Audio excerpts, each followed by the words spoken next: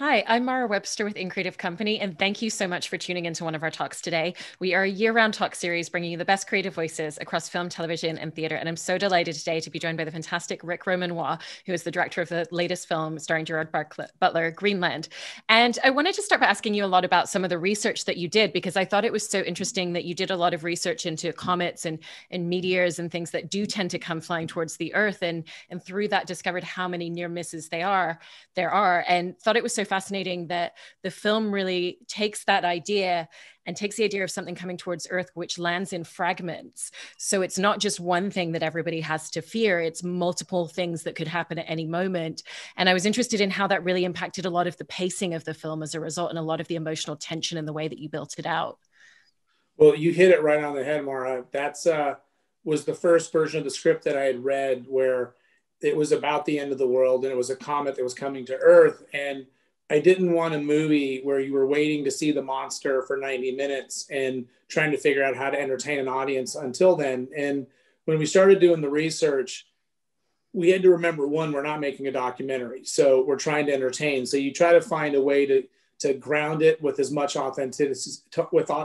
You find a way to ground it with as much authenticity as you can, but also entertain and take some cinematic license. So one of the things that we found out is a lot of asteroids and comets and meteors will break apart over hundreds of years because they'll hit other debris and and start banging into each other and banging into themselves, so to speak, and create bodies of fragments. And once I heard about that, I thought, that's interesting. What if you have this belt of fragments where, as the Earth spins on its axis, you can have a monster that can hit you at any given time. So now you've got a sense of fear, the way that a monster movie would work, all the way through, where the monster can always grab you.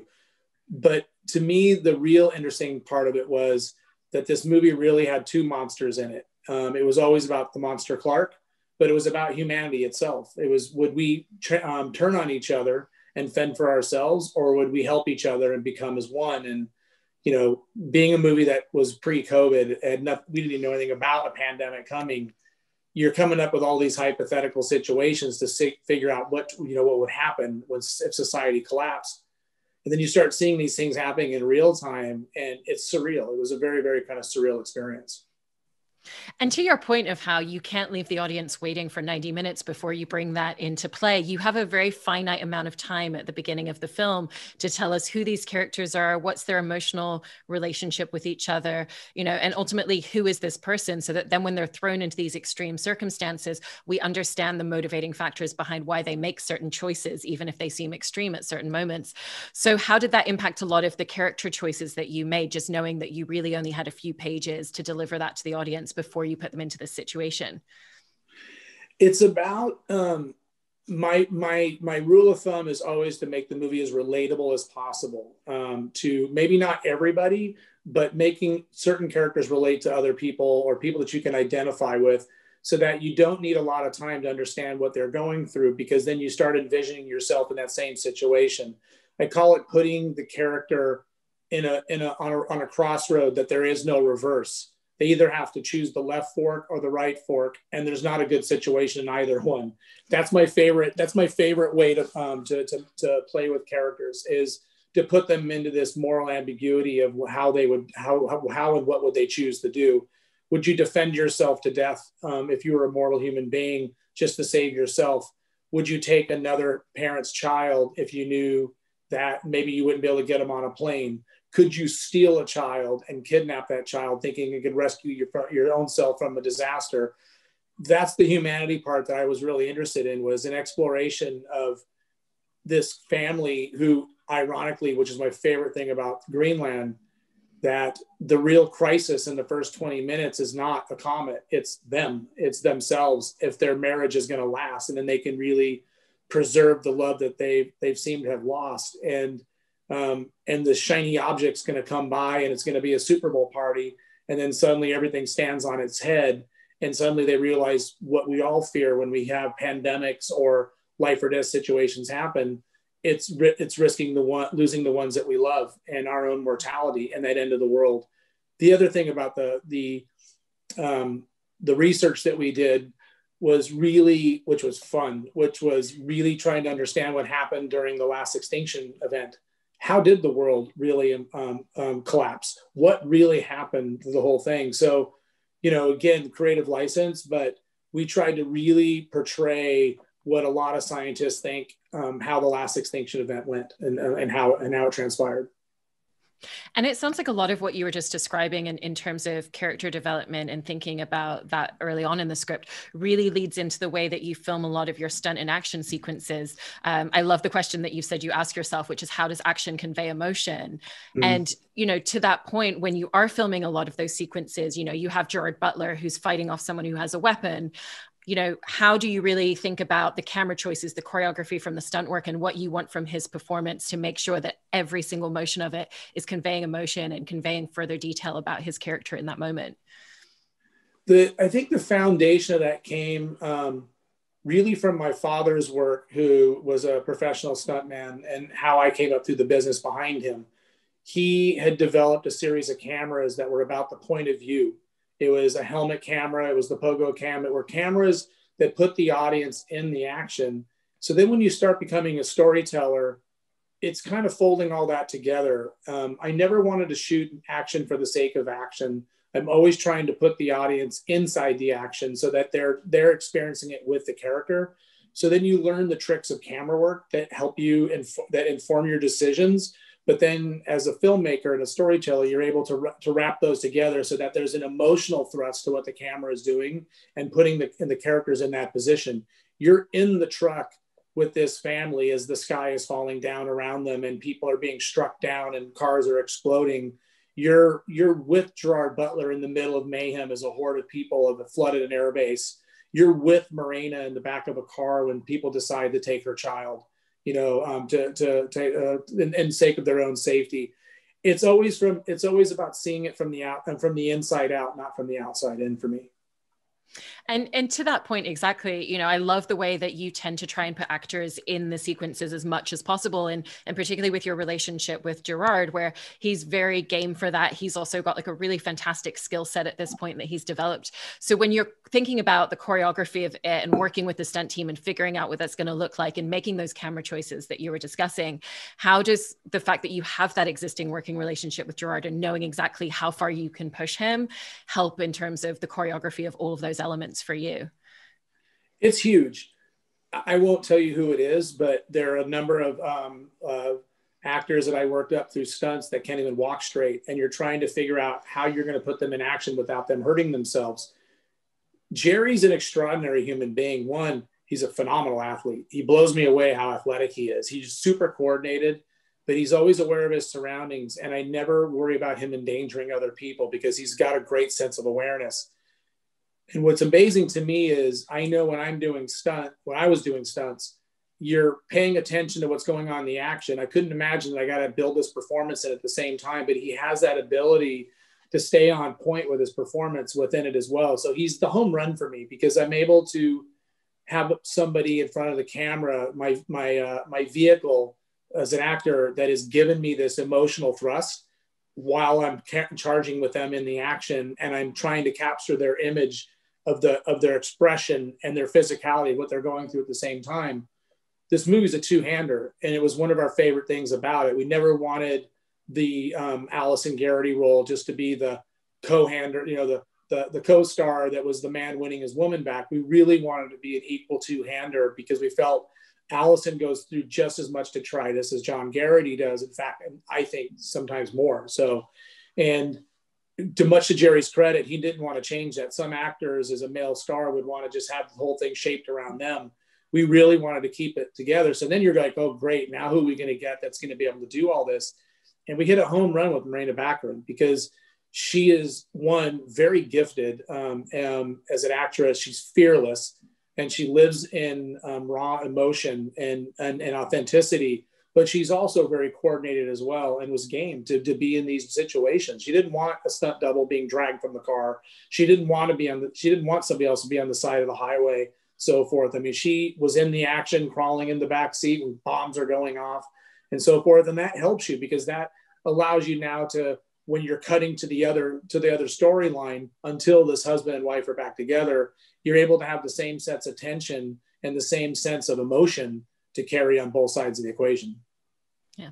And in terms of working with the two of them, do they have a very similar stylistic approach to their craft as actors and kind of what they need from you as a director and figuring out what the beats of a scene are going to be? Or did you find yourself working with them in slightly different ways, kind of catering to their styles?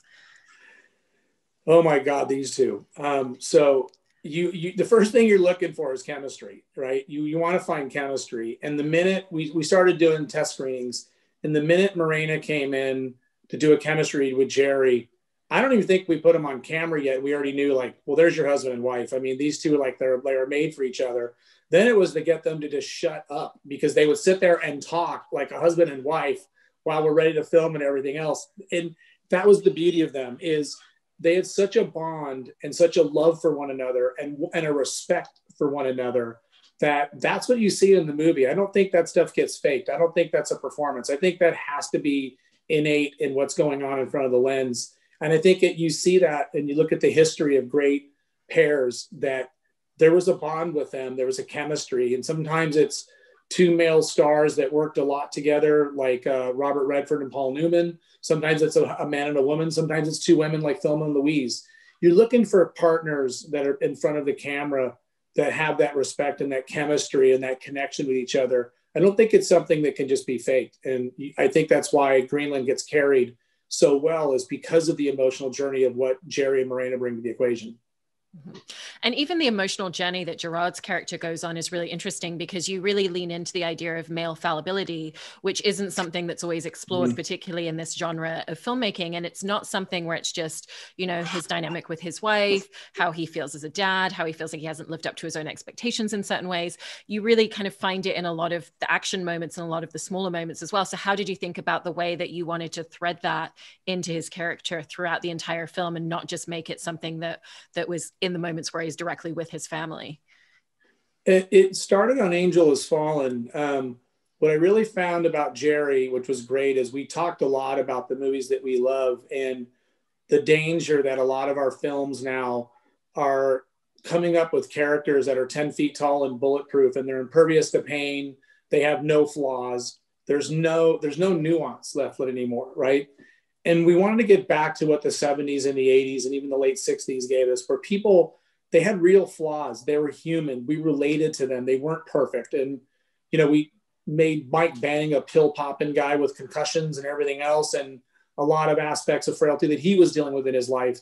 And so when we read Greenland and fell in love with it, it was interesting to take away any of the lipstick of a Secret Service agent, special skill sets, all of that, and just show a mortal man that is atoning for sins that he has caused and failing in a marriage, and trying to own up to that and live up to that, and find redemption in it, and being honest in all the emotional moments. That's what I love about Jerry. Jerry is a very macho man, who has tremendous strength, and people know him from 300, and they know this kind of big machismo part of him, but he's a very sensitive, grounded human being that's not afraid to be vulnerable and to let people know, where his thoughts are, what he's feeling. I think that comes across the camera, and you get somebody that you endear for and you love, because there's empathy and sympathy with him, because he comes from a very honest place. And then some of the scenes I was really interested in what it requires from you in terms of the multitude of skill sets that you have to bring to the table are some of those bigger sequences. So if we think about the moment where, this family are on the military base and they're trying to get on the plane, and, there's so many different things that are happening in that scene. You're not only commanding a really intimate portrayal of a family, whether they're together or the scenes where they're by themselves. There's also a lot of action happening. You're also managing a huge number of supporting and background actors who all need to be on the same page in terms of what they're delivering. So how do you take all those different threads and types of tones and pacing and beats within a singular scene and really work to corral and pull it together and into what you've ended up with? It's always rooting what you're doing in emotion. How is it emotional? How does it connect the story? How does it propel the story? And let the visceral nature live from there. But the interesting thing about the sequence that you just spoke about is, my favorite part is that 90 to 95% of the people in front of the camera are real and never been in front of camera before. 90% of the Air Corps, men and women, were all real U.S. Air Force. Most of the people that were at the gates and running on the tarmac and and fighting desperation and being in those situations were family members from Warner Robins, the local citizens. So then it's fun because you're not dealing with a movie professional, you're dealing with real people. And so your job is to let them understand that treat this situation real, treat it like it was a real world thing. How would you be in this point? Take care of one another. If somebody falls, make sure they're okay. And, there's a way of just conveying and communicating with people where my favorite thing, my movie Shot Caller, we did a riot with 200 inmates on a yard and 180 of them are real. They're real gangsters and blacks, Mexicans, whites, and different races.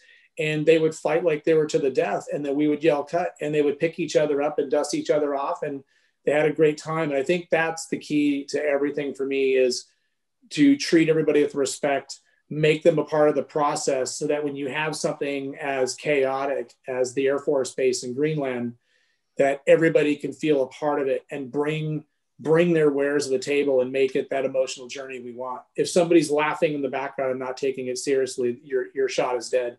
And I think that the interesting thing about it is that everybody understood what they were making and they felt a sense of purpose about it. I'm also really interested in the music composition in the film, because it does such a good job at really drawing you in on those smaller, quieter, more intimate moments. But then it's also used as a tool to create a real experiential feel on some of the larger sequences. So what were kind of the specifics of what you really wanted to be able to convey and how you wanted to evolve the scenes with the addition of all that music composition? This is the second movie I've done with David Buckley. We did Angel Has Fallen together. And again, we've talked about my mantra of trying to have an emotional connection to the action that is going on. And what I love about Buckley is he understands that, so that we're never writing music or the score just for the sake of action or just for the sake of pace. I remember always watching the first cut of a movie that I'm doing. And I always sit down and just think, how does it make me feel in every scene? What am I feeling? What is trying to be conveyed here, so that I feel like I know what the thrust is of the movie. And then the score becomes a part of that, right? It becomes a part of the DNA of making an audience feel an emotion or support without driving it. And that's the beauty of somebody like David Buckley, who can be very elegant, but, very muscular at the same time. And then I think with any of these movies, my job priority number one is to entertain, right? I want to entertain. If I'm going to ask you to spend money, and like, isn't this buy a Blu-ray on February 9th, to go watch this movie and invest your money in it. I'm hoping I'm going to give you a big form of entertainment that's a great part of it, escapism and a huge thrill ride, but also that it has an emotional core to it, that it has something to say that doesn't beat you over the head with a message, but it has something to say. So you finish the movie and you think about, God, what would I have done in that situation? How would I have survived? Oh my God, let me look up the near Earth objects. Oh my God, they're happening all the time. It's just about creating a way for people to escape and have a great ride, but at the same time, have a connection to what they're watching. So there's emotional value in it. And then lastly, I wanted to ask you about, in terms of when you're creating the overall pacing and tension, there's a lot of interesting choices in when and where you show the audience, what you're describing as like the monster of like these falling fragments that are coming down in the sky. And even just thinking about, there's moments where we see things set on fire on the side of the road, but that's not every single moment. There's a lot of moments where you really utilize the audience's imagination and the implied idea of what's going on through some of the dialogue or through some of the character movements, the way that they're running, but we know that something's right off screen, but we don't see it. So how do you determine when you want to give the audience that visual element and when you really want to feed into their imagination and let them do the work? It's fun because a lot of people will just say, well, that's because it's the lack of money. And because you don't have the $100 million to spend on having something every given moment. I actually see it as a blessing, because then you don't have the constraints to spend so much money that every single moment has to be that. So then you get to really pick and choose how to build your house. How do you want it to be conveyed? Where do you really want to show off and show things and let the audience understand it? And where can you use smoke and mirrors to go back to the days of Hitchcock or Kubrick or the guys that were masters at tension, that you really didn't see it. You didn't really have to know everything that was going on. You could do so much now with sound design and so forth. So a part of it becomes this whole thrust of the DNA of the movie and what you want it to be and working with your constraints. And I like it. I think it makes you roll up your sleeves and make smarter decisions than having all the money in the world to say, just blow the whole damn thing up and they'll be fine. I think it's made us a little bit lazy. I think there's a way to be more inventive nowadays. Yeah, I love it so much. Well, congratulations on everything with the film, and thank you so much. I appreciate it. Great interview. Thank you.